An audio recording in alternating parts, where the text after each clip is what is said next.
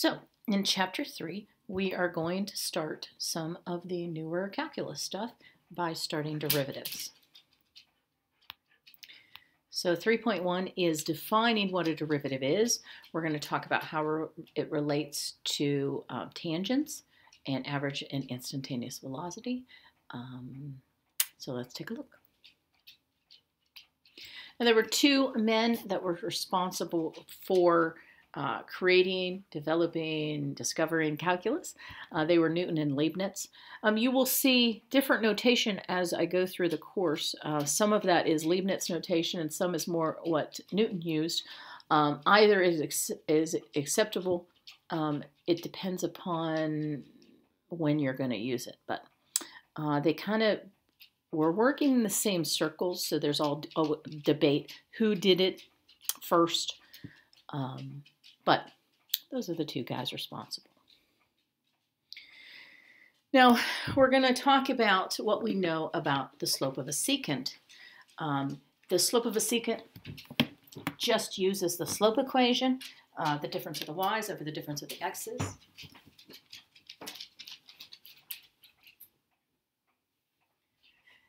If we use this version we see here, eventually it reduces down for the difference quotient. Now, we are looking in this case at a point at x and a point at a. Here we're starting at some point a and we are going just an h value further and then seeing what that is. And so that's why they call that a difference quotient. Both are useful. This one is more useful in more algebraic context than this one, but we'll explore each.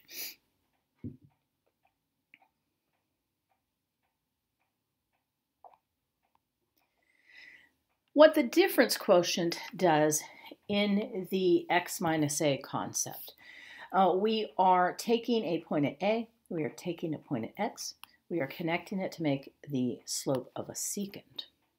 In this context, we have an A point. We have gone out in a length of h, an x value of h, and found where that height was, and then connecting and making the slope there. So each one of them is kind of going after the same thing. There's just a slight difference.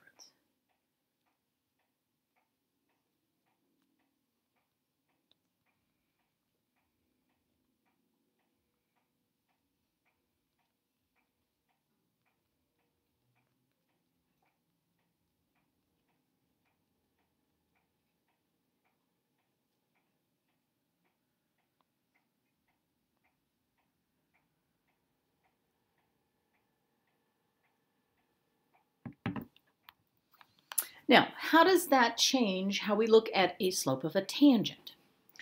Well, in the first version, we are looking as our x approaches a. So if you recall, okay, here was a, here was x. We've got this function. As x gets closer and closer and closer to a, that slope then starts to act like a tangent.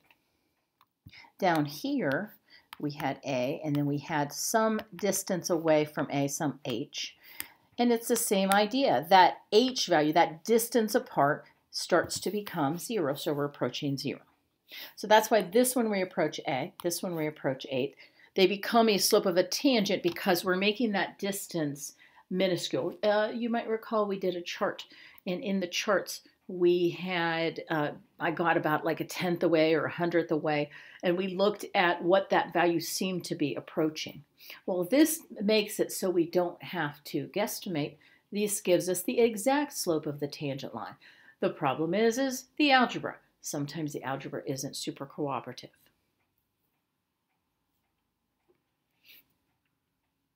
Now, in the book, they give them little names. That's the slope of the tangent equation 3.3, and this is 3.4. So in the homework, if they mention use equation 3.3 or 3.4, please use the ones that they have provided.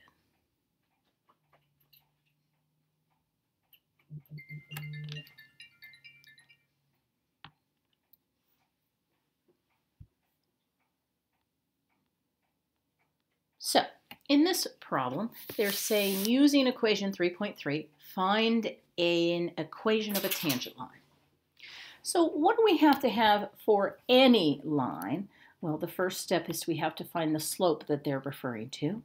The second step, we need a point so that we can plug in. So let's call it, we need an xy.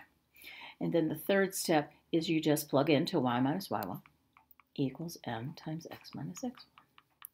Actually, those would be x1s and y1s, technically. So we have the quadratic curve, f of x equals x squared, and we want to know what's happening at 3. Well, if you plug in 3, we get out 9. 3 squared is 9. And so we have the point. So that part's done. Now, we're going to use equation 3.3. So let's think about what we know. F of x is x squared. F of a is a squared, but our a is 3. That's the starting value, or the point that you're trying to find the exact value for. So that's 9. So let's rewrite what we know. The slope of the tangent is the limit as x approaches 3 of x squared minus 9 over x minus 3. Now, once we do this and we set it up, we have to use our rules of limits. If you plug in 3, you get 0 over 0, which tells us there is a removable discontinuity. So, guess what? Remove it. So remember, that is the same as x plus 3 times x minus 3 over x minus 3. So we can cross those out. So we really can just take the limit as x approaches 3 of x plus 3. Well, if we put 3 in, 3 plus 3 is 6, and we can use direct substitution. So now we know our slope is 6, our point is 3, 9. The first two steps are done. So the third step is just to plug into y minus y1 equals m times x minus x1. So let's do that. So we get y minus 9 equals 6 times x minus 3. Now, if they tell you to put that into slope-intercept form, please do it. They didn't, so we're going to move on. So there is example 3.1.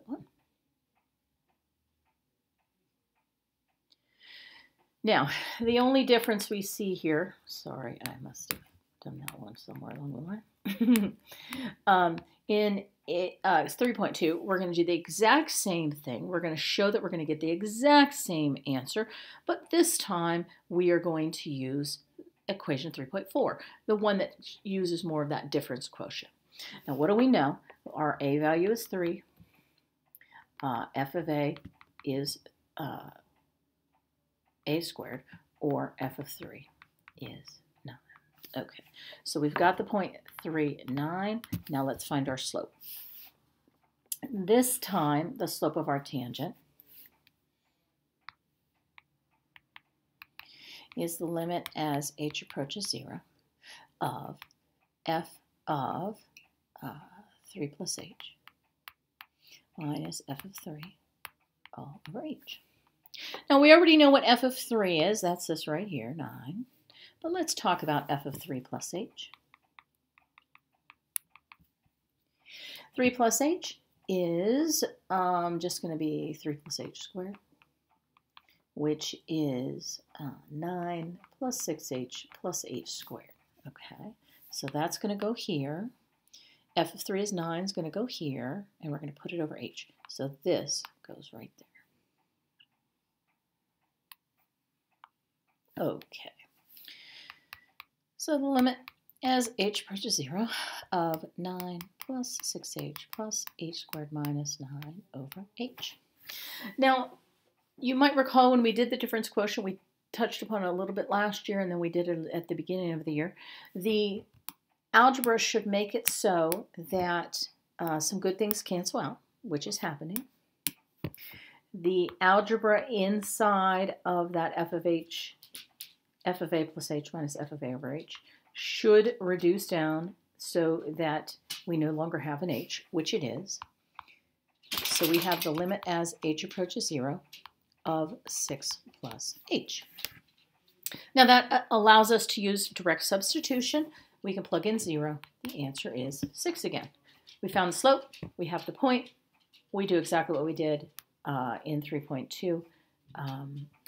Y minus y1 equals m times x minus x1. So both formulas are effective. The one you see right here, I would recommend using most of the time. If it's a polynomial, probably the 3.3 equation would work okay. You could probably factor it, but most of the time, 3.4 is going to be the way you want to go. So there's example 3.2.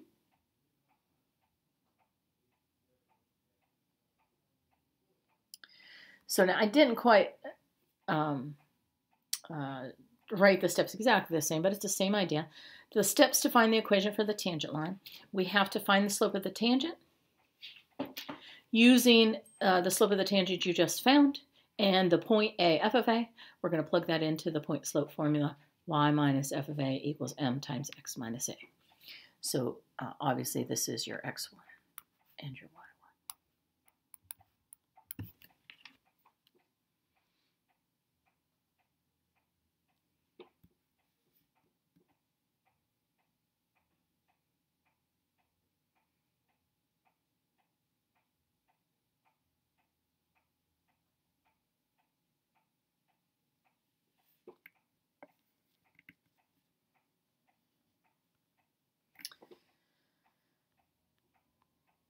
So let's do this one using equation 3.3, which I have written down or copied and pasted for you.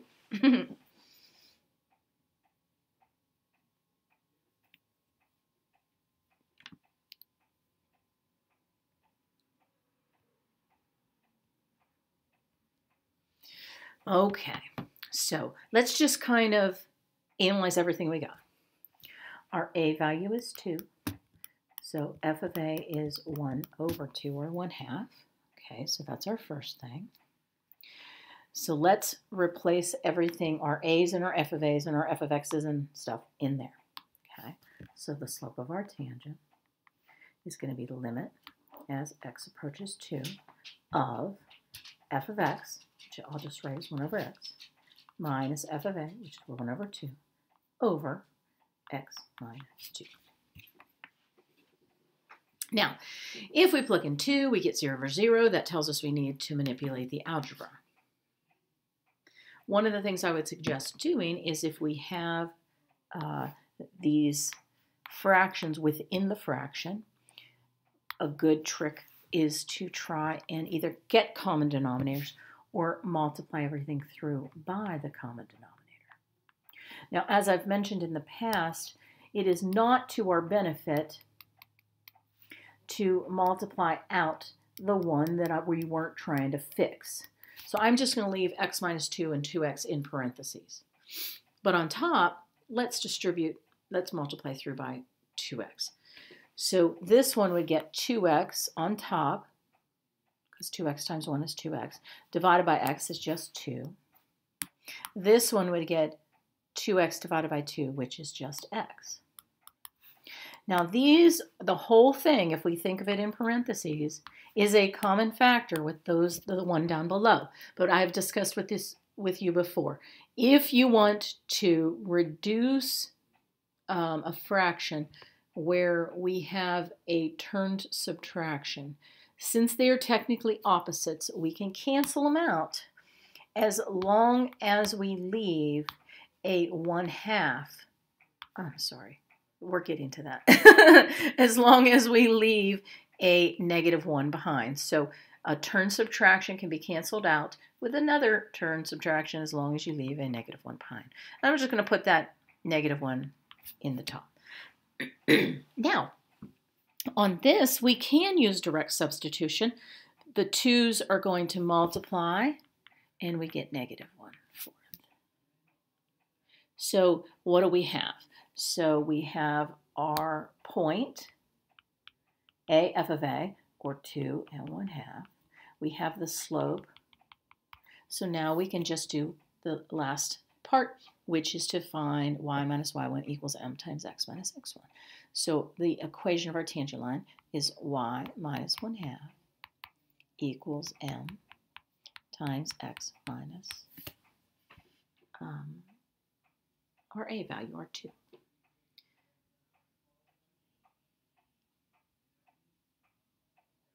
So there is example 3.3.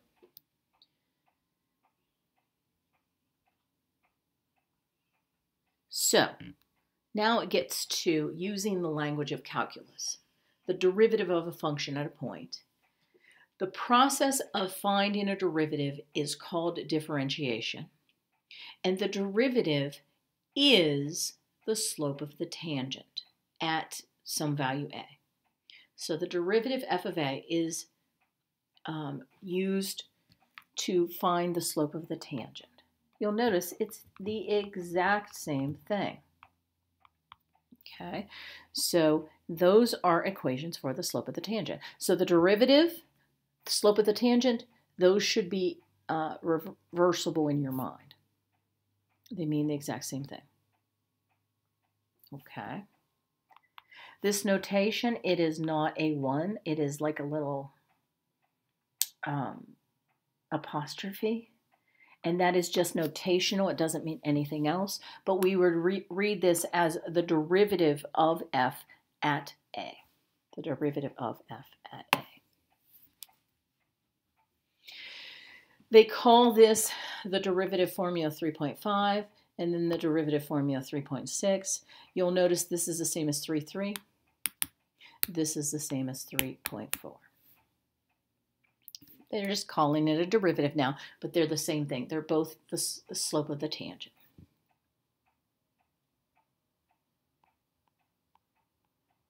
So let's look at this one. It says, use the table to estimate the slope of the tangent for using equation 3.5.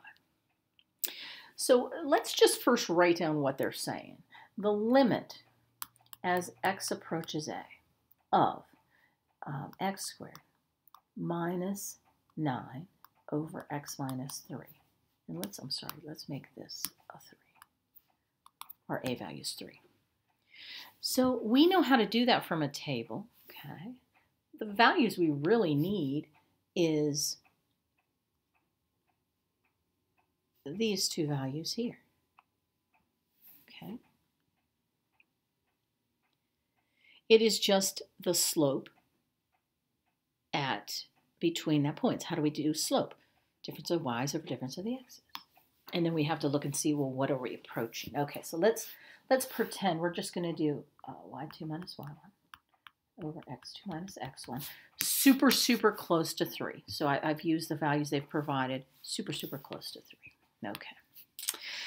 So that's going to be 6.001 minus 5.999 over 3.001 minus 2.999. Okay, so on the top, 6.001 minus 5.999 is not that. 6.001 minus 5.999 is 0.002, and then 3.001 minus 2.999 is 0.002, and that seems to be 1.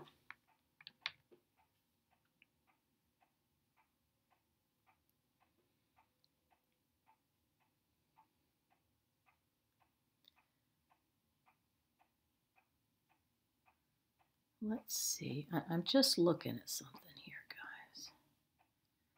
Did we do f of x squared at 3?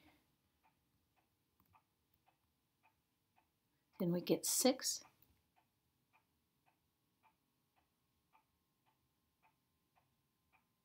As our slope. We did. Let me see if I did something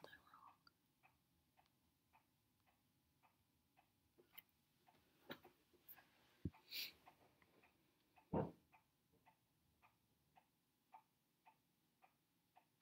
Oh, I'm so sorry. I'm so sorry. Look at this. They didn't give us, those are not correct. They actually estimated, they actually did it for us. They did that equation at 3 and at 3.001, and both of those are close to 6. Remember I said it was 6. So ignore that. That would have worked had these just been our x squared values. What is 3 squared? This would have been like something a little bit under 9. This would have been something a little bit over 9, and it would have worked. I'm so sorry. They actually did the formula right here, see it? And so this one's a little bit below 6. This one's a little bit above 6, so we can say that that's 6. I'm sorry. Wow, I was way overthinking that. We should have gotten 6. How do we know? The derivative is just the slope of the tangent. We've already done the slope of the tangent at 3. This notation just tells us the a value, and it tells us the function. It tells us that we're doing derivative. I'm so sorry. Okay. So here's a new one. Here is example 3.5. We'll do 2 more examples and then we'll stop. Okay, so example 3.5. Okay, so in this example, we're trying to find the derivative, and then we're going to find the derivative when a is 2. Okay, so let's write down what we know. F of x is 3x squared minus 4x plus 1. F of 2 is 3 times 4 is 12. 4 times 2 is 8 plus 1. That's 13 minus 8, or 5. And then the bottom's going to be x minus a, which is just x minus 2. Okay, let's plop everything into the formula. So the derivative of 2 is the limit as x approaches 2 of f of x, 3x squared minus 4x plus 1, minus f of a, which we know is 5, over x minus 2. Okay, now if you at this point were to plug 2 in and try direct substitution, you would get 0 over 0, which is undefined, which is a removable discontinuity, which means fix it. Okay, so that's on top here. Let's reduce that as much as possible. We get 3x squared minus 4x minus 4 over x minus 2. Now I'm hoping that there is an x minus 2 in here. I mean, the bottom thing is the thing you want to get rid of, so try it. But this does become this, if you do slide and divide or whatever you want to do for that, you'll see that this is a positive 2 minus 6, which is the negative 4. So that is the factorization. So always use the piece that you think could be helpful to you. So we can reduce it a little bit by the x minus 2 factor.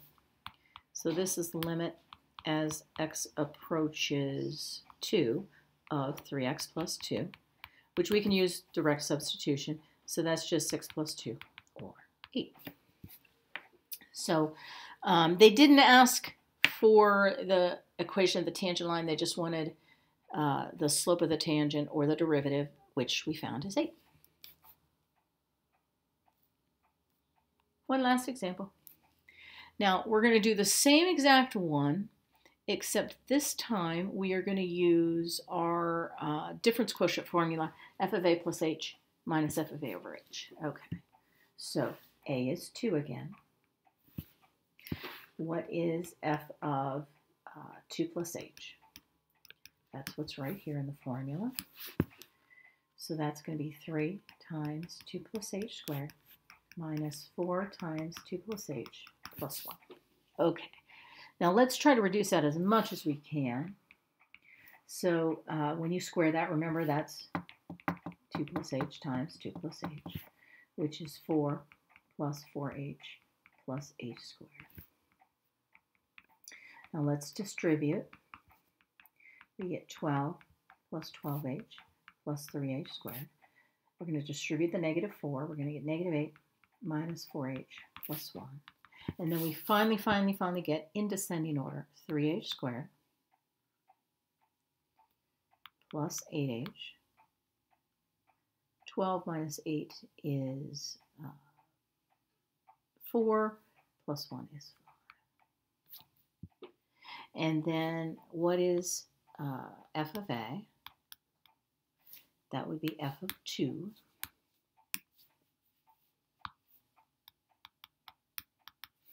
Which is 3 times 2 squared is 3 times 4. 4 times 2 is 8, plus 1 is 5. Now let's set it up. So the derivative at 2 is the limit as h approaches 0 of f of a plus h, which we found to be 3h squared plus 8h plus 5, minus f of a, which we now know is 5, over h.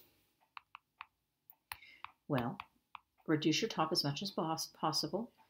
It should be divisible by h. That does not look like an 8. And you get that you can do the limit as h approaches 0 of 3h plus 8. So the answer is, when you plug in 0, 8. Now you'll notice we got the same answer that we got up here. We got an answer of 8 in a different way. The algebra works itself out for both, especially if you're polynomials, so you can try it both ways. But please try the formula that they have provided when they ask for a particular one.